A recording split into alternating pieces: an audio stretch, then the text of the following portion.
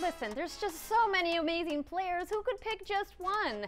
I personally love all of the amazing women's players from all around the globe. So if you haven't played with the women's teams, get on that. When I think about some of the best teams in FIFA, of course I think of my team right here from Los Angeles, Angel City, and one of the owners is Mia Hamm, who I idolized when I played soccer as a kid, so they're definitely one of the best. We all know that the AI isn't like the brightest crayons in the box, right?